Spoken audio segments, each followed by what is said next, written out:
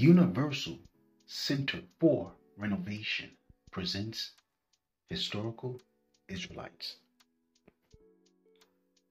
This is strictly for educational purposes and commentary of biblical and secular historical literature. So enjoy.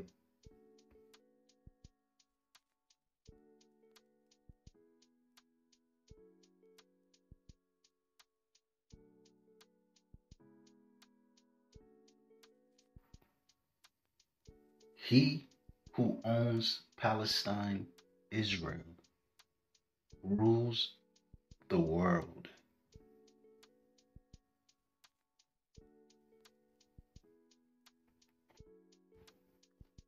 This episode tells the true story of the land labeled the crossroad of the world, Palestine, Israel, a region where emerging world empires must own if they want to successfully manage global trade and commerce.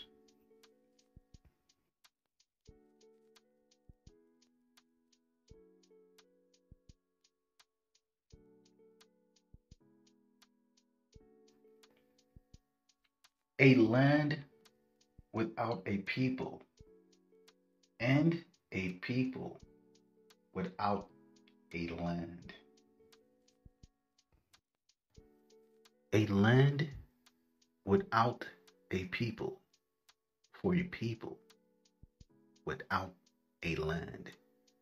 A land without a people is a strange way to describe the region that has been fought over for thousands of years by the greatest empires of the world.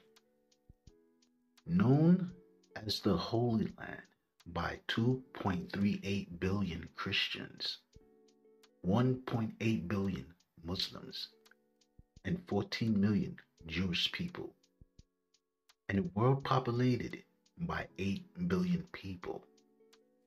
Almost half the world's population believes they have a special interest in the land of Palestine, Israel.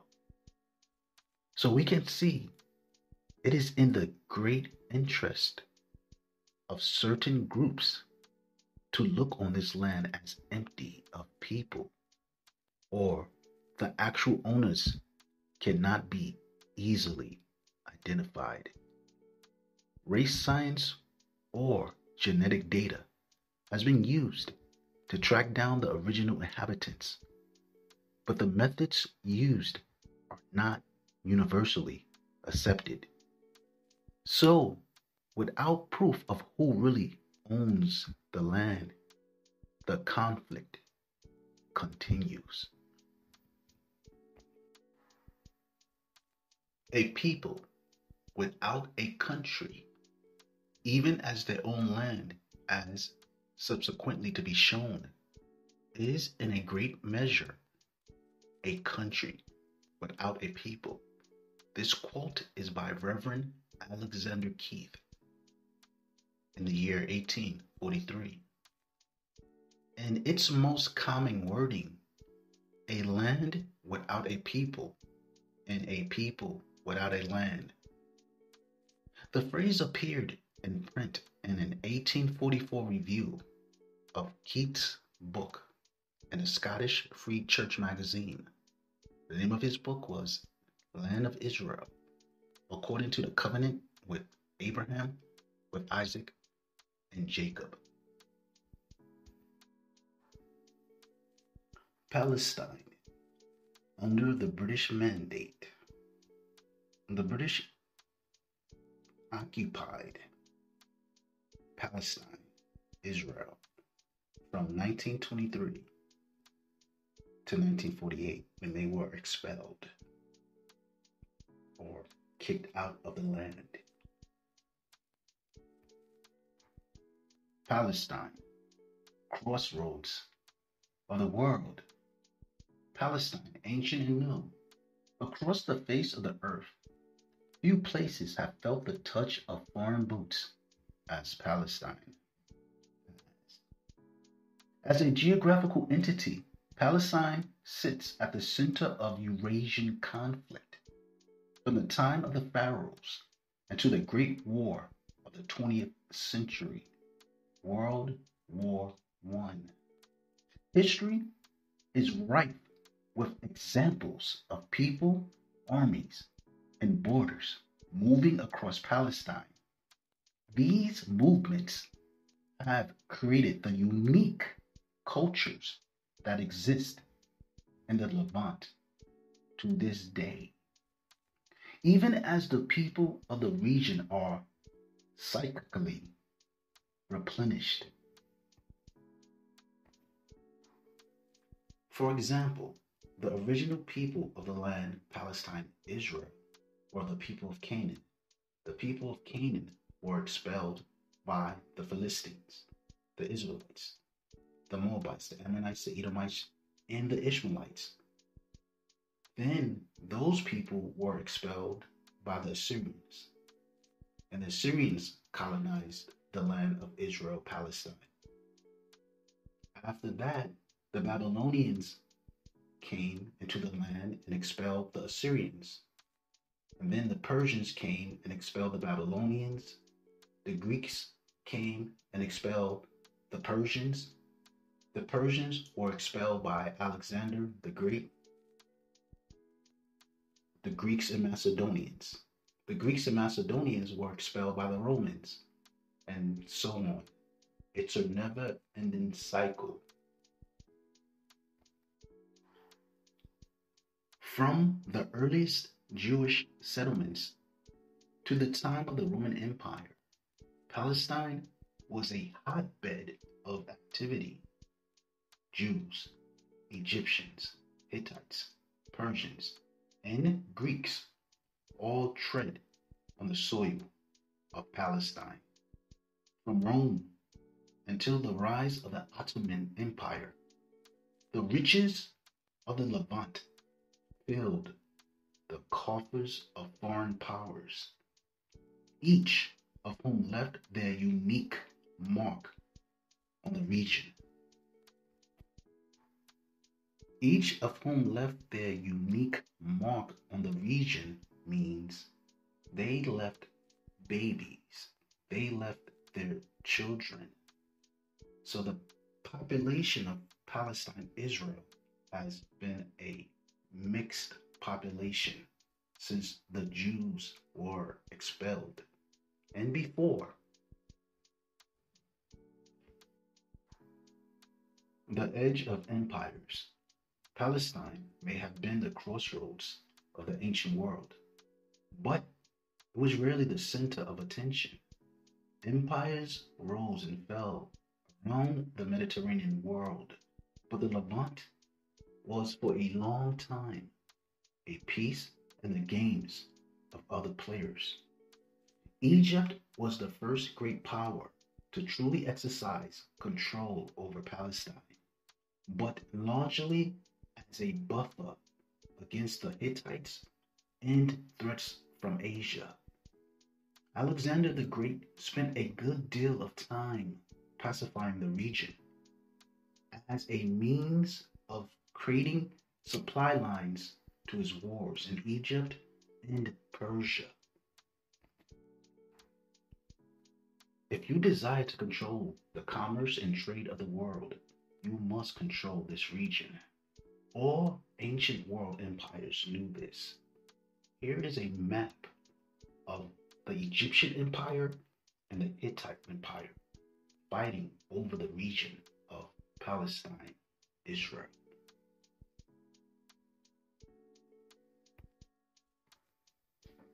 The Assyrian Empire lasted from 824 to 625 BC, took over the land of Palestine, Israel, the crossroads of the world, deported the northern tribes of Israel, and sent Assyrian colonies to colonize the land of Israel. You can take and grab hold of something, but the Assyrians, like every other nation, were not able to keep the land of Israel in their possession. In the 6th century BC, the Babylonian Empire captured the region of Palestine, Israel, took this region, this area, out of the possession of the Assyrians, captured the city of Jerusalem, destroyed the temple of Jerusalem, exiled the southern kingdom of Judah, the tribes of Judah, Benjamin, and Levi, and the Babylonians placed colonies inside the land of Palestine, Israel. But they were not able to hold the land for long.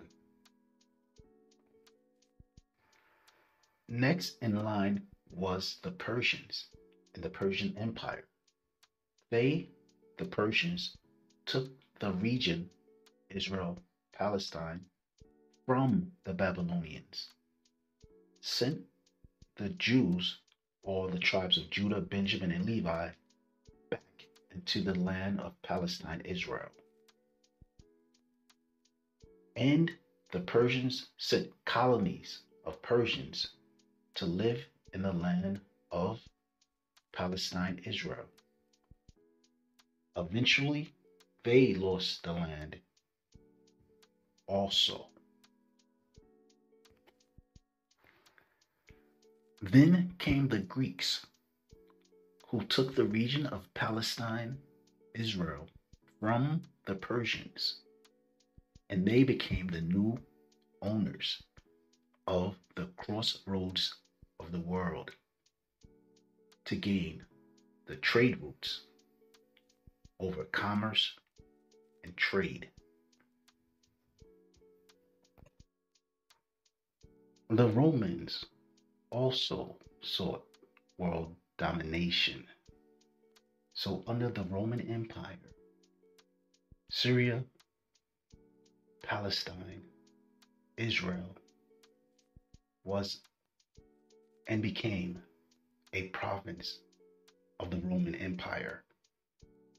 And the Romans, when they colonized Palestine, Israel, they discovered colonies of Greeks and Babylonians living alongside their conquered enemies, the Jews. In this map of the Byzantine Empire, it is well illustrated how the land Palestine, Israel, became a prized possession in the hands of the Byzantine emperors. Arab Muslim conquest.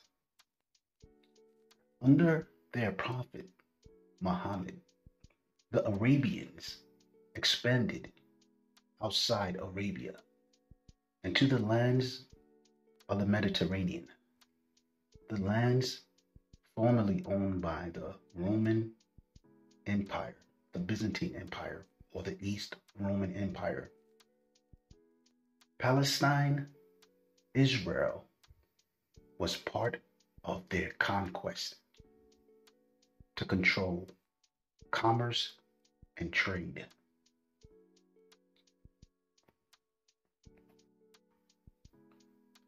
And during the Crusades, the Christian kings and knight warriors of Spain, of France, of Germany, of England, of Italy battled against the Muslim Arabs for the land of Palestine, Israel.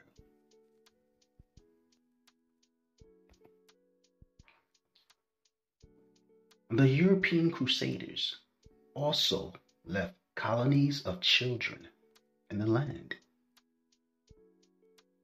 but ultimately they could not permanently hold the land. So later we see a map of the Ottoman Empire, who controlled the land of Palestine, Israel.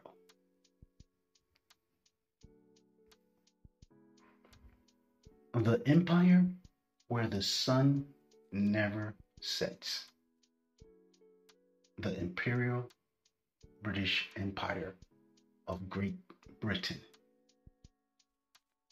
encountered the Ottoman Empire, or the Turks, in Palestine, Israel.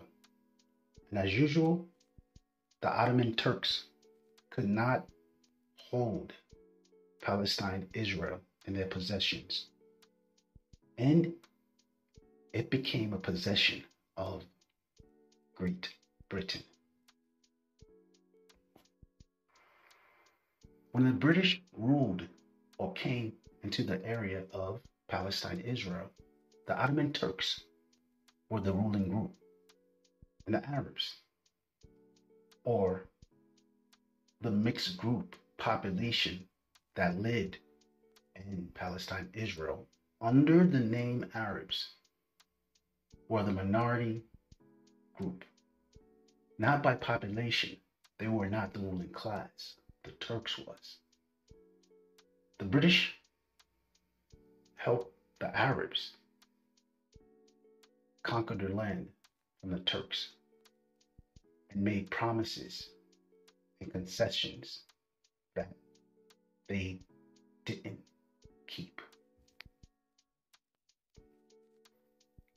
So the question is, so who really owns the land? Palestine, Israel.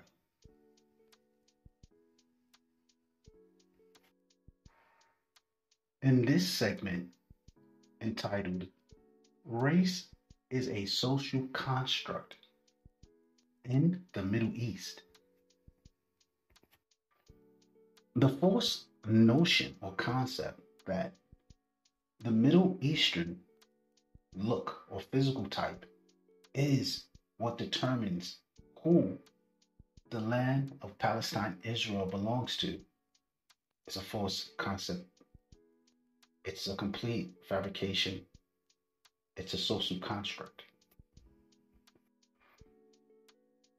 3,000 years ago, the nations that lived in Palestine, Israel, did have certain distinctive physical looks, but they lived in a small area or region, and they intermarried. So you cannot always tell by physical looks what ethnic nation someone belonged to.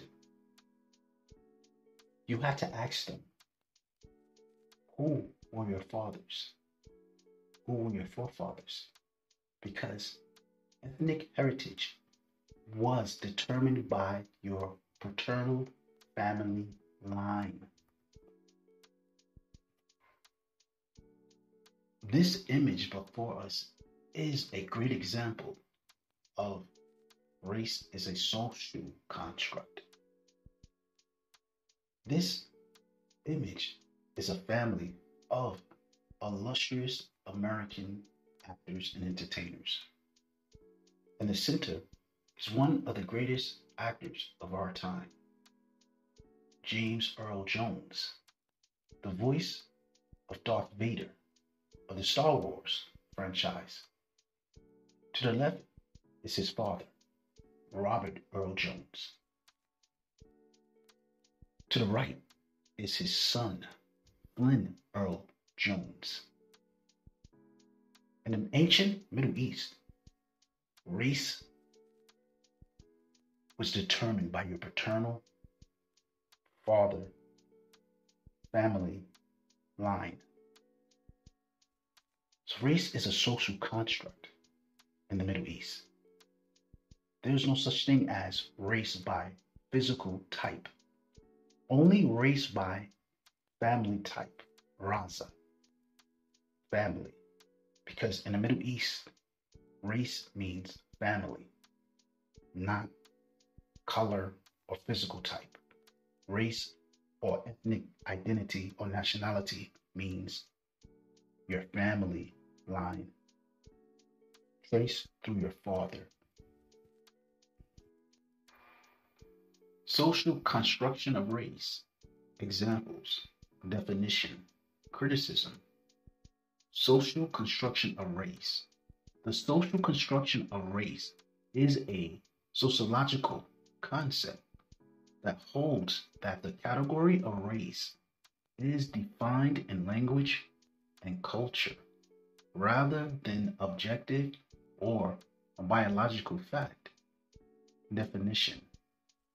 Race is a recent human invention, a social construct designed to divide members of a society into a hierarchy of social, economic, and political advantage or disadvantage based on a set of randomly selected normal human variations in phenotype.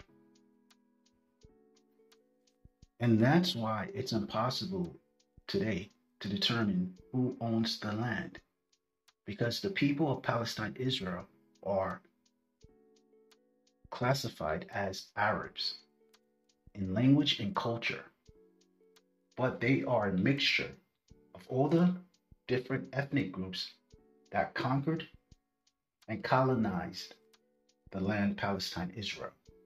They are the children of Turks, Arabs, Greeks, Romans, Persians, Assyrians, Babylonians, Jews, and all the other different groups that once lived in the land. They are the ones who were not expelled, and they intermarried. So now they share the same phenotype or similar phenotype or similar physical type, which is classified as Arab or Middle Eastern. Example, Italians as whites has demonstrated how Italians were not seen as white people in early colonial Australia. As a result, they faced increased discrimination. Over time, as Italian Australians assimilated and influx of darker skinned migrants arrived, Italians slowly became included in the category of whiteness in Australian discourse. So the idea of who's white and who's non-white is not chiseled in stone. It's something that can be changed over time. So what are the real definitions that can determine your or mine ethnic heritage? And if this puzzle or riddle of who actually owned the land of Palestine, Israel, is not solved by human endeavor, it seems like this will lead the world into World War III. This is about information that usually people will not consider it necessary unless for purposes of school or your career, your job, or something like that. But we're living in different times now, so this is an issue that affects the world. So this information is necessary. There's this general consensus of the general makeup of the people that live in the Middle East, and that it was, or it is, or it has always been this way. So first, let's kind of take a look at who live in the Middle East, what type of people live in the Middle East, and what is the general ethnic makeup of the people. There's a general idea, but there's an overall misconception of who they really are.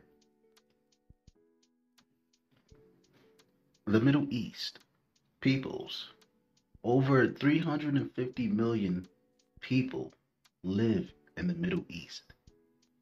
Countries like Egypt, Saudi Arabia, Yemen, Oman, United Arab Emirates, Qatar, Bahrain, Kuwait, Iran, Iraq, Syria, Turkey, Lebanon, Jordan, and Israel. Ethnicity.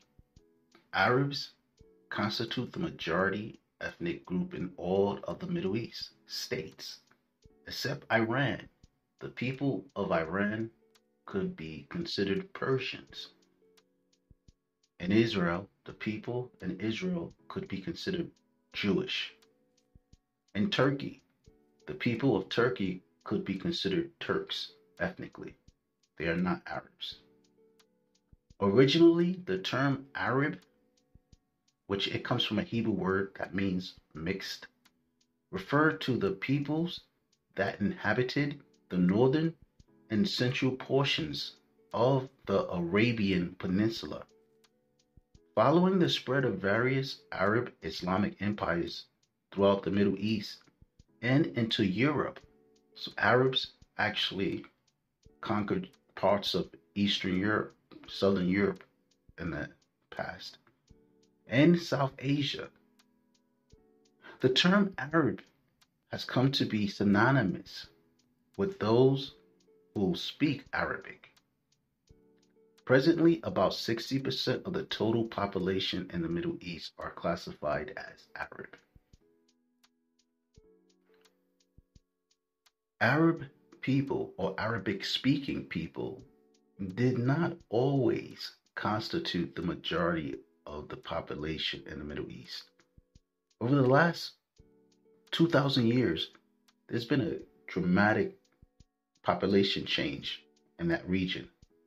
If we take a look at this map of the Neo-Babylonian Empire, around the time of 625 to 539 BC, we can see who existed in the Middle East at that time and how the Arabs, who was just one of many groups, now are considered the dominant population group in this region.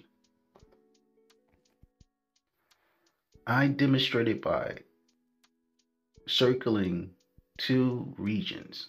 On the right, there's the group Arabu or Arabs, and the term Qadar. And Qadar is one of the tribes of Arabs or the sons of Ishmael. These are Arabs. The Arabs actually lived in a wider region, but this is predominantly where the Arabs lived 2,000 years ago. On the left, there's another circle. And in that circle, there's Judah, Edom, Moab. And slightly out of the circle is Philistia, or the Philistines, Phoenicia. If you look to the bottom of that circle, we have the country of Egypt. If we look above that circle, Syria. And then above that, Aram. Then you go a little above that, Hittites. And to the right, Assyria. You go down to the right, more to the edge, it's the Medes. Go down, Elam. These are all the different people groups that lived in the Middle East. But in modern day times, the Arabs, Kedar, the sons of Ishmael, are the dominated population group in that region. And what I mean by dominating is ethnically, linguistically, phenotypically, they are the dominating group in that region. All these other groups were expelled or absorbed into the group we know today called Arabs. Absorbed by intermarrying, being conquered, being colonized by the Arabs. The other groups, their majority populations, were expelled. The Jews were not the only group, or the Israelites were not the only group expelled from that region. All these other groups were expelled from this region. And before the Israelites lived in the land of Canaan, before the Philistines lived in the land of Canaan, all the Arabs, the original Aboriginal natives, inhabitants of that land, were called Canaanites, as this map shows, with names like Hittites, Perizzites, Jebusites, Amorites, Girgashites, Hivites. These are the original Aboriginal people of the land of Canaan, the people of Canaan. They were called Canaanites. And if we refer back to the Neo-Babylonian Empire map, Canaanites are nowhere to be found. But the remnants of the Canaanites are the Phoenicians, but the majority of the Canaanites were expelled by the Israelites, the Philistines, the Moabites, the Edomites, and the Arabs, and the people of Aram and the Syrians. So there was a demographic change 3,000 years ago, 2,000 years ago. This is not nothing new to this region. The land of Canaan was divided up among these nations. In other words, the people of Canaan were expelled, and their land was divided up among these nations who expelled the Canaanites. Number 1, Israel. Number 2, Ishmael, also known as the Arabs. Number 3, Edom. Number 4, Moab. Number 5, Ammon. Number 6 is Midian. These were also Hebrew-speaking people. Midian was a son of Abraham, etc. So Israel, Ishmael, Edom, Moab, Ammon, Midian, these were Hebrew-speaking people. Now, number 7 were Syrians. They also expelled the Canaanites from their land. Number 8, Phoenicians occupied this land. They were the remnant of surviving Canaanites, the only ones not to be expelled after the Israelites and the other Hebrew-speaking people came into the land. Number 9, the Philistines, who were Egyptian in origin. Even though most scholars try to prove that the Philistines were Greeks or Cretans. No, the origin of the Philistines were Egyptians.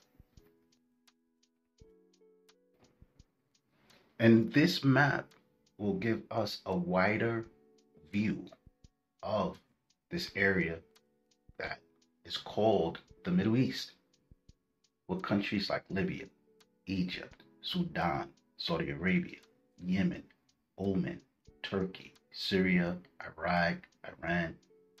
Today, this area is considered lands of the Arab people, but 2,000 years ago, 3,000 years ago,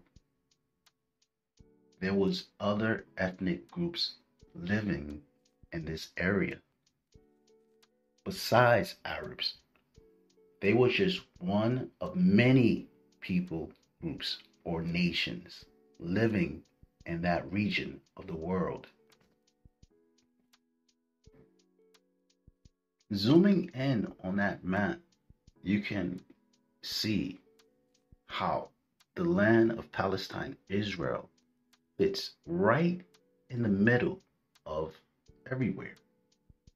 This is a major, vital place in the world when it concerning global trading and commerce, because it sits in the middle of the junction between Europe, Africa, and Asia. It's very important land. It's the land that connects everyone. This area or region was a major economic corridor for the ancient nations of the world. Any nation living in this area would naturally grow very wealthy from international trade. One of these trade routes were known in ancient time as the King's Highway. The King's Highway was a trade route of vital importance in the ancient Near East, connecting Africa with Mesopotamia. It ran from Egypt across the Sinai Peninsula to Aqaba, or the Gulf of Aqaba, then turned northward across Transjordan to Damascus and the Euphrates River. The route began, or the highway began in Heliopolis, Egypt. From there, the highway turned northward through Araba past Petra. Petra is where Edom lived. Any nation that lived on this route would grow naturally wealthy from international trade. Another nation that was on this route was the land of Moab and Rabba Ammon. Rabba Ammon is where the ancient Ammonites lived, modern day Ammon and Jordan. This route connected all the way to Damascus.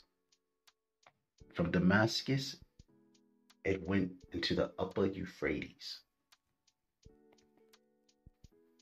The route started in Egypt, but Egypt had its own trade routes. They were connected to Libya. They were connected to the Mediterranean, Crete, Nubia, Yemen, or in those times, the Kingdom of Sheba. Now, when this route went up into the upper Euphrates, it connected to Babylonia, Syria, the Medes, the Persians, Iran. It went into Afghanistan, into India, also into China. And from this route, that also connected with Cyprus and Crete and areas in Turkey. It went up into Greece, into Italy, into Spain, into parts of Europe, the Baltics, Germany, England. So this was a major area, major economic corridor. So the nations in this land fought each other for control of international trade. Numerous ancient states, including Edom, Moab, Ammon, and various Aramean polities, depended largely on the King's Highway for trade. And this map connects the whole world with this particular economic corridor or this trade route. On this map, there are certain cities that are indicated, very important cities in the ancient times, such as Alexandria, Egypt, Memphis, Egypt, even the city of Gaza, Petra, the city located in the country of Edom, Damascus, the major city of Syria. If you go up a little, Antioch, the city where the disciples were first called Christians. To the right, there were Europus. A little lower, Babylon. This King's Highway and these trade routes were the center of international trade. Whoever owned the land of Canaan controlled international trade. Now, if I enlarge the map a little more, you can see the overall name of this route, the Silk Road, from 300 BC or around the time of Alexander the Great to AD 100. And we can see on the left, Damascus, Gaza, or the trade route of the King's Highway. But we can see, looking further to the right, how it connects Iran. And from Iran, Central Asia, and India. And from Central Asia, it connects into the country or the region of China.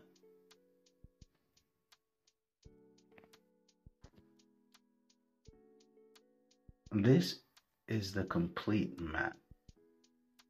And the map contains a land route and other routes, like routes by sea, where you can travel to Arabia, India, Vietnam, South China Sea. From South China Sea, you can travel to the South Pacific.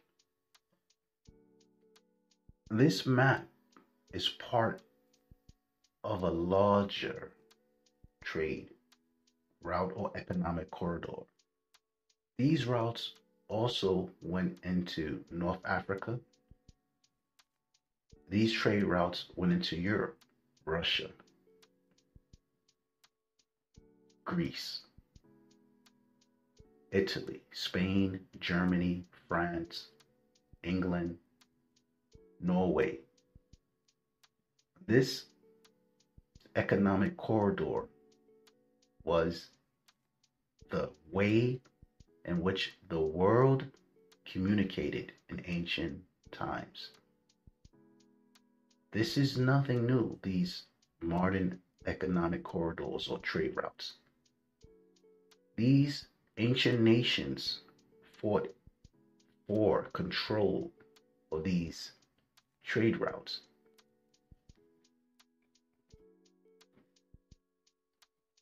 Ancient trade routes, land routes, and sea routes. Trade connected Mediterranean Sea with other parts of world, such as South and East Asia. Trade routes connected Arabian Sea to Persian Gulf and Red Sea. Traders went to Egypt and Syria to cross Arabian Sea.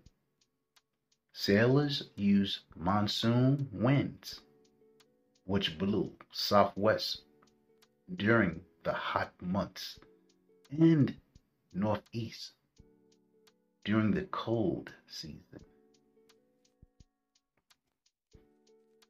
In the times of King David and King Solomon, Israel was the dominating power or nation in the land of Palestine, Israel. And they, King David and King Solomon, controlled the king's highway for international trade. Israel was not some isolated kingdom. They were the kingdom in the middle of the world that controlled world commerce and trade. King David and King Solomon was very, very wealthy kings.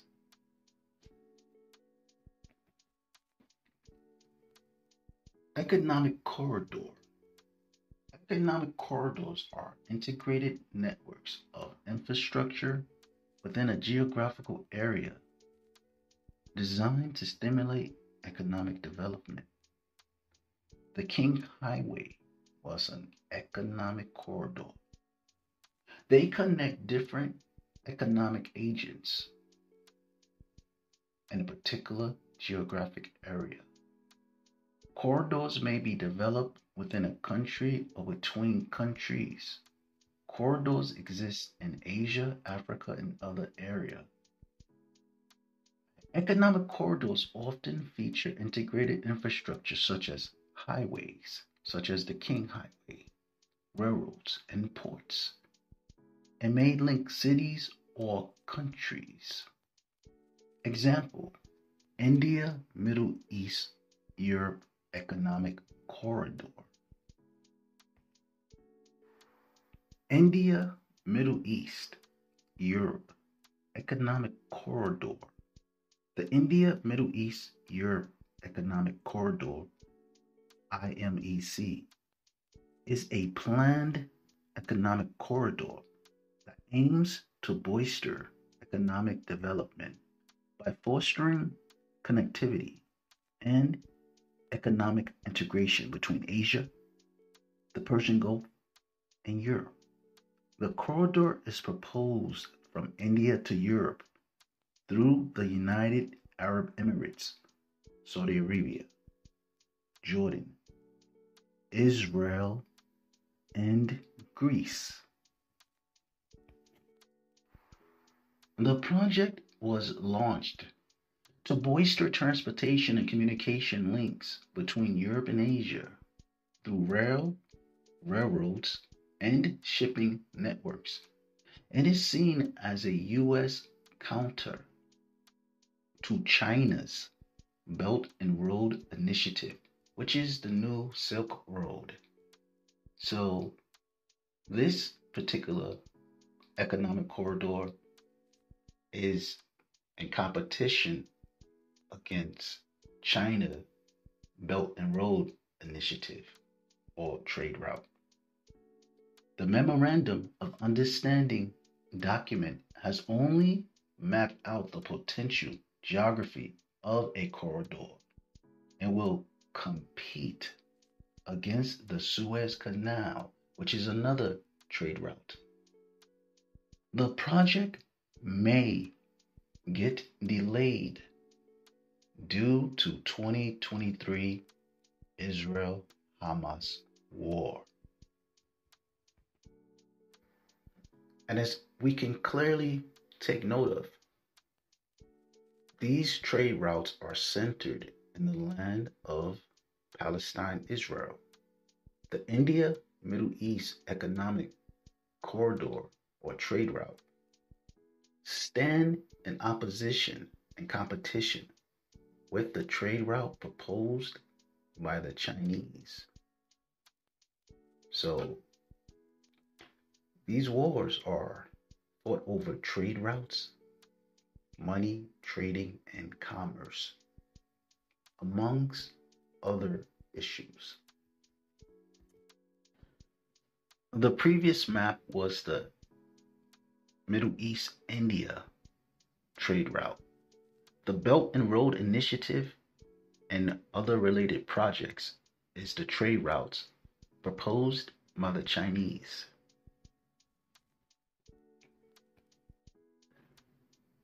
This video is the first in a series of videos on the origin of the conflict between Palestine and the State of Israel, and the conflict for control of world commerce and trade from the King's Highway, and how all nations from ancient times fought in this land for control of this center, this area, this region, to control global world commerce. So stay tuned for the next episode.